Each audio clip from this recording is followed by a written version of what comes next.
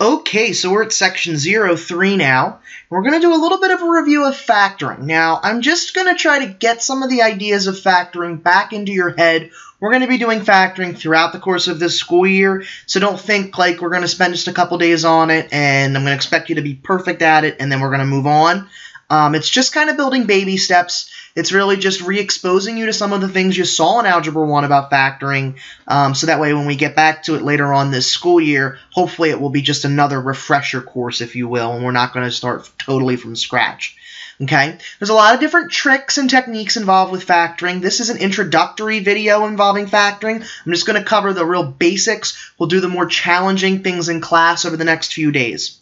Okay, the first method for factoring that you see on your notes sheet is called the greatest common factor, the GCF. Okay, here's what that means. The GCF is the greatest common factor. It's the largest number, variable power, or both that all terms are divisible by. Basically, it's in the name. It's the factor, the biggest factor that everything has in common. So here's an example of some.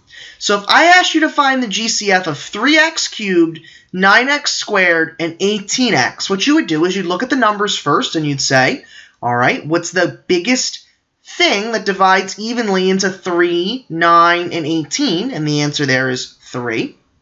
What is the biggest power of x that divides evenly into all of these powers of x? It's just the x. So 3x is the GCF. Okay? Always check for the GCF first. As I have written here, it's corny, but it's true. The GCF is your BFF. Whenever I give you a factoring problem, always look for GCF first. Okay? All right. So let's do a couple examples. So when it comes to factoring with the GCF, here's the steps. First, you got to figure out what the GCF is. So you look at all your terms and come up with what's the biggest thing that divides evenly into all the terms in the problem. You write it outside a set of parentheses. Then you divide each term in your problem by whatever you wrote outside and put what's left over inside. You're basically pulling out that GCF.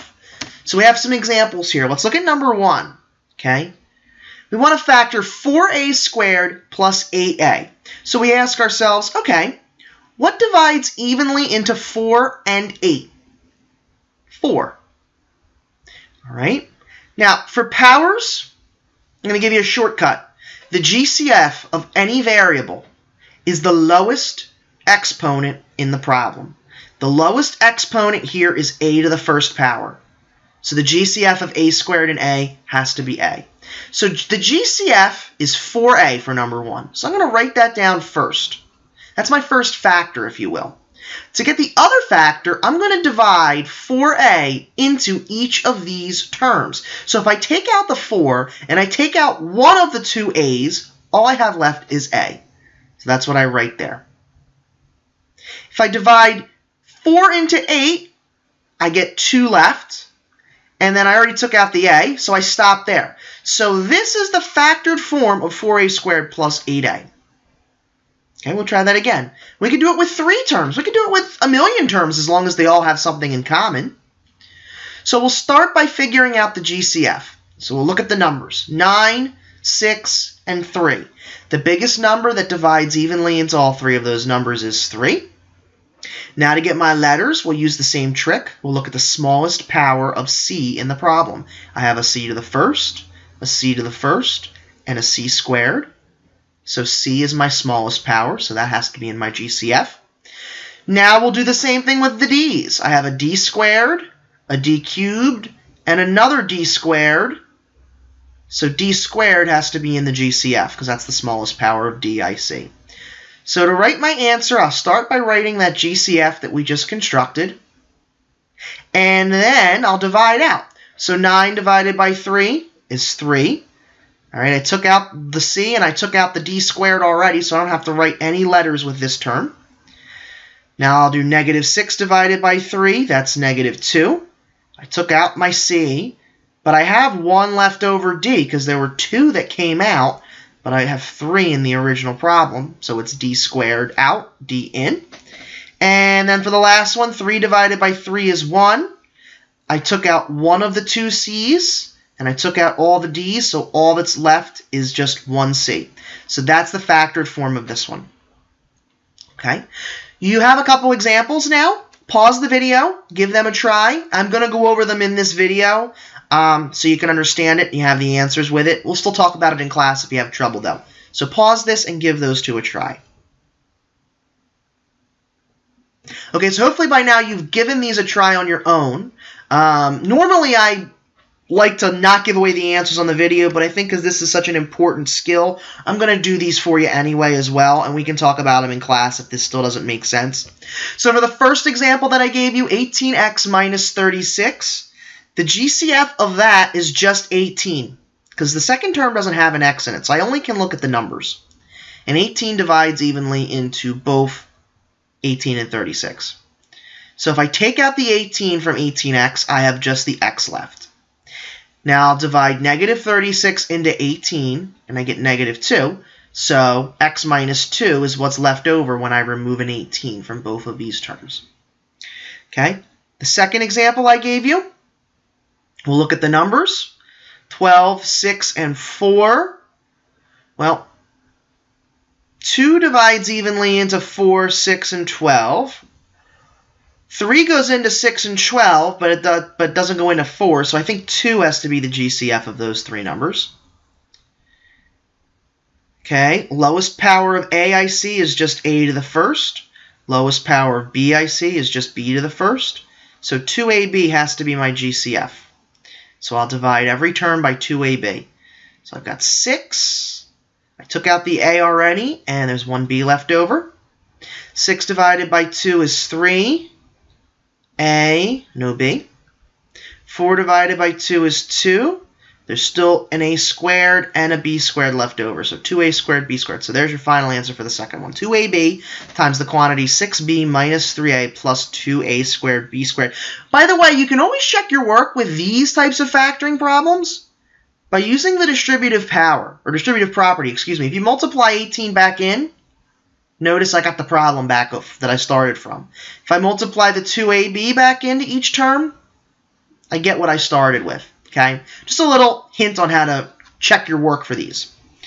All right, so now let's move on and let's look at factoring what I consider easy trinomials or easier trinomials. And I say they're easier because it's just x squared. There's no number in front here. So here's how we do it. Here's the steps. You're going to write two sets of parentheses and put x's on the left side of each of these sets of parentheses. This should look familiar to you. This is the thing where the key expression is what multiplies to c and adds to b. That's what's going to go in these parentheses. That's how you're going to fill in these two blanks, is by coming up with a pair of numbers that multiply to c and add to b. That's all we're going to do, at least in this video. So here's a couple examples that we'll do together. So I want to factor x squared plus 7x plus 10. So I want to multiply to 10 and add to 7.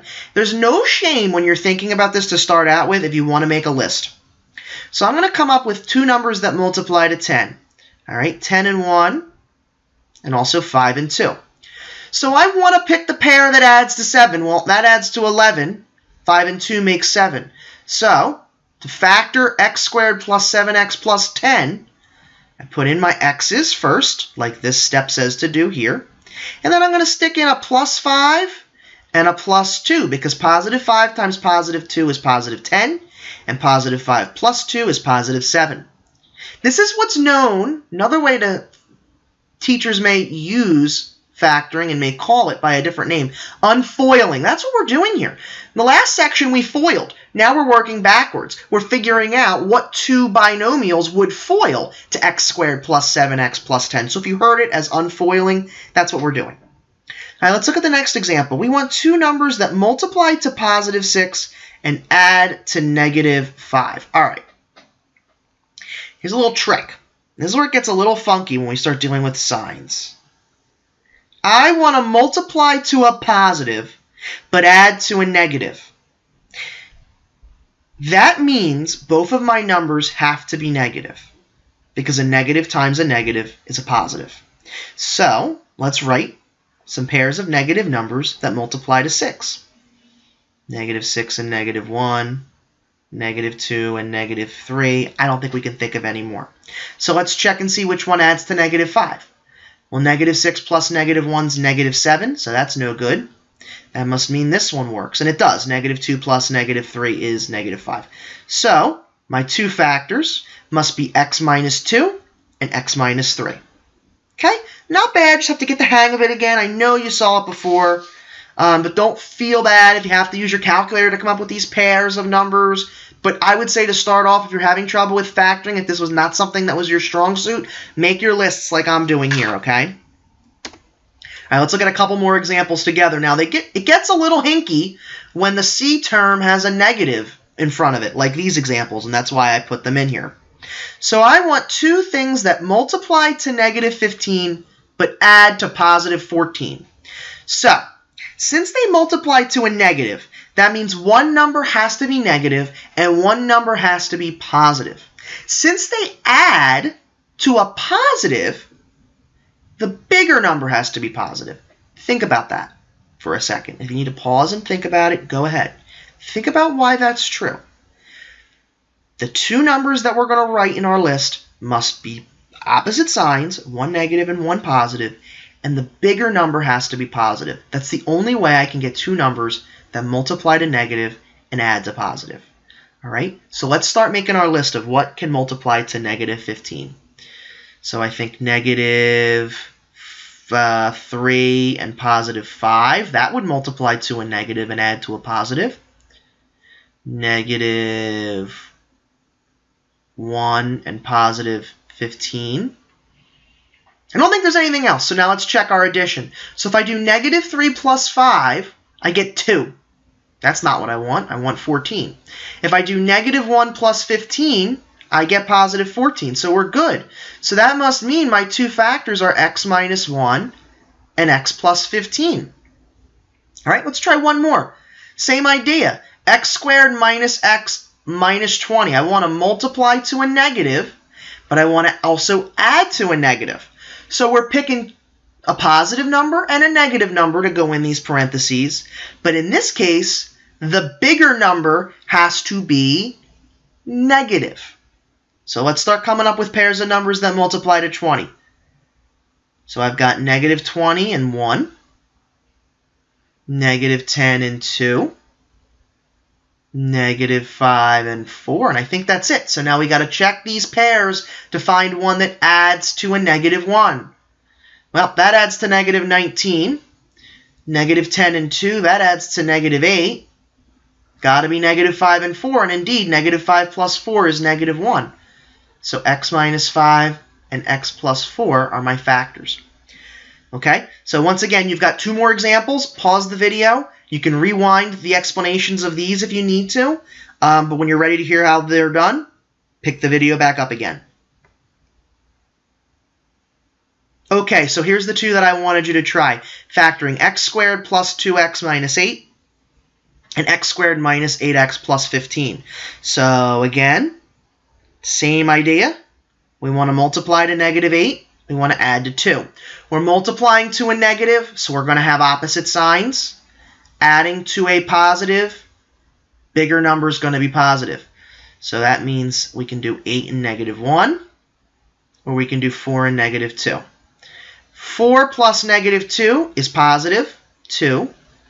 So that must mean x plus 4 and x minus 2 has to work. And again, if you wanted to check your work, you could always FOIL this out and see if you got the problem back. So like we did in the last section. First, outer,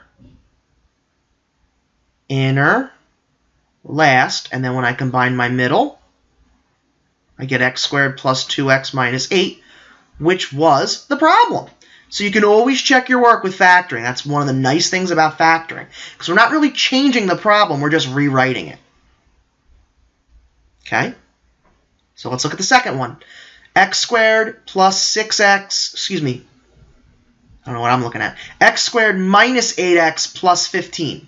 So we want to multiply to positive 15, but add to -8. All right? So that means we're dealing with two negative numbers. So it's going to be either negative 15 and negative 1, negative 5 and negative 3, and I think that's it. And I think you can see that negative 5 and negative 3 add to negative 8. So x minus 5 and x minus 3 have to be our factors. And again, I could FOIL this out and I would get the original problem back. Okay? So, if there's anything that's still unclear, you're not sure how these are done, talk about it in class tomorrow. We're going to do a lot more practice with this. Don't you worry about that. But if you're not 100% with this, it's okay. It's just a review. It's just to get you back in the frame of mind with it. By the end of the school year, trust me, one of my major goals will be to make sure you are good at factoring. So this is just a beginning of that exposure. With that, I wish you a good evening, and I will see you in class tomorrow.